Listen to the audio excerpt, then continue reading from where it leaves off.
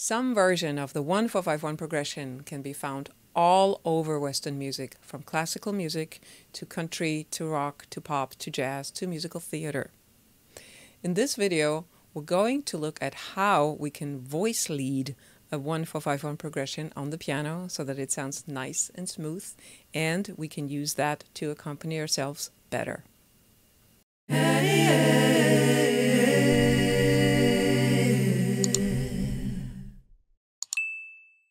Hi guys, Elizabeth Loninger here. So let's dive into the 1-4-5-1 progression. What does it sound like? So when we are using only chords in root position, meaning the chords as they are stacked on top of each scale degree of the major scale, on the first, fourth, fifth, and back to first scale degree, that would sound like this.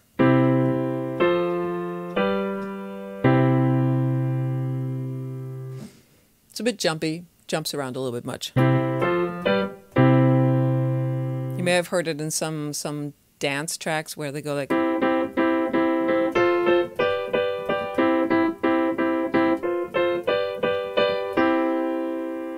But when we accompany ourselves, we want everything to be a bit smoother and easier. So if we're voice leading this, it sounds like this.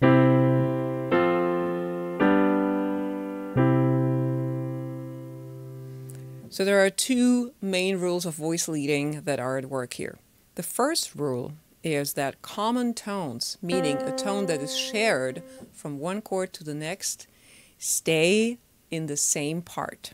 So for instance, what I just did from C major, from the 1 chord to the 4 chord, we have a C major triad, that's C, E, and G, going up to the F major triad, that is F, A, and C. So you see we have C as the common pitch here. On the root position chord, C stays in the bottom, right? And then we have E and G. And then, instead of jumping up and staying in root position in the root, third, and fifth format, we keep the C where it was, and instead we're moving the other fingers up. So C stays where it is, we're going from here to here. And the bass moves from the 1 to the 4. So that's the first rule that applies. The second rule that applies is counter movement. What I mean by that, in its most fundamental way, is as the bass moves up, the top part, or even the entire top chord, moves down. So they are moving kind of against each other. So for instance, in this case, from the 4 to the 5, I'm going up. So in the right hand, I'm actually going down. Right? Whereas in the left hand, I'm going up. From the 4 to the 5. And because we don't have any common tones between the 4th chord and the 5th chord, right? So let's just check in with that if that is correct what I'm saying here. So F is F, A, C.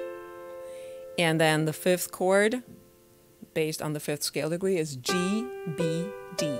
So you see there's nothing overlapping here.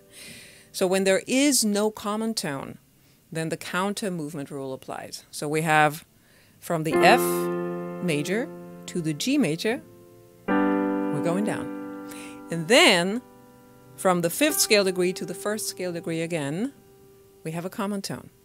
The triad on the 5th scale degree is, in this case, G major, because we're in C major. So G, B, and D. And the 1 triad, or the tonic triad, is C, E, G. So G is our common pitch, right? Now, we were just here, right? G was on the top, and it'll stay on the top.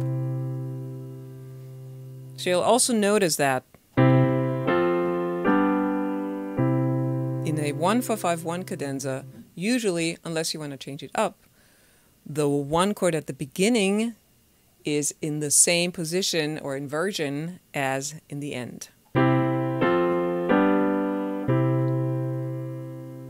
Now this is what I would call a root position cadenza, because we're starting in root position, and by root position I mean the root is on the bottom, and then we're stacking the third and the fifth on top of it. So we're stacking thirds on top of each other.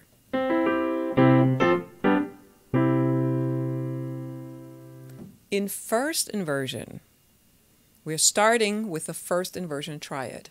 What do I mean by first inversion triad? Good question. So what you do is you grab the root and you just push it up an octave. So the root of a first inversion triad is at the top. But other than that, the same rules apply. So for instance, we're going from the 1 chord to the 4 chord. We still have the same pitches. They're just inverted. So we still have C, E, G, but the order is changed. The order now is E, G, C, with C on top. And then we're going to the 4 chord, which is F, A, C, with C on top.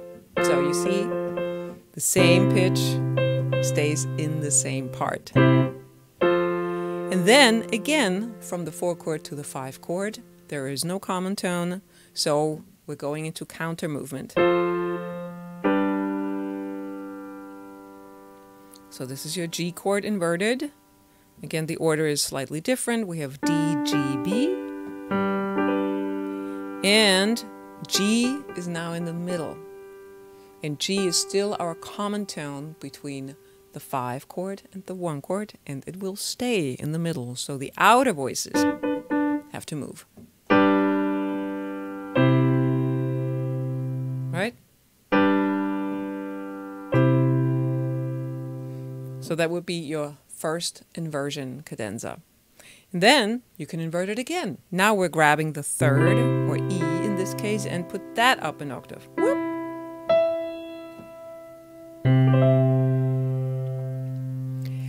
And again, same rules apply. So now the root of the second inversion triad is in the middle. This is your root. And we're going up to, from C major to F major. C stays in the middle. It's the common tone. It stays right there. Everything else has to move. Right? 1, 4. And again, having to go down to the 5th chord. G is now at the bottom, and G is our common tone between the 5 chord and the 1 chord. And it stays right there. So the top voices have to move. So let me play all 3 of these cadenzas back to back so you can hear the difference here. 1, 4, 5, 1 in root position sounds like this.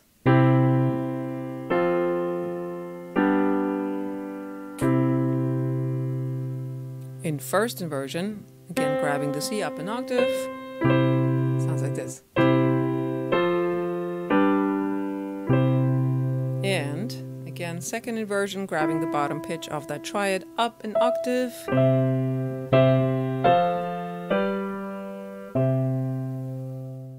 So why would I want to invert a cadenza? The thing is, when you are accompanying yourself, there's a kind of rule of thumb where you always want to be around middle C, because that kind of works best with the voice, where it's not too high and not too low, and also with the instrument so that it doesn't sound too muddy or too shrilly. The other thing is that you're going to sing songs in different keys. Not everything is going to be in C. So let's say you are in the key of G major, right? And that's a little bit muddy, so I might want to invert that and start here.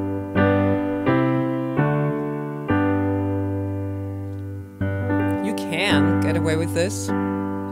It's a bit borderline. F is even more. Here now C is on the top, so that's definitely too muddy, so I would definitely invert that and start here. Right?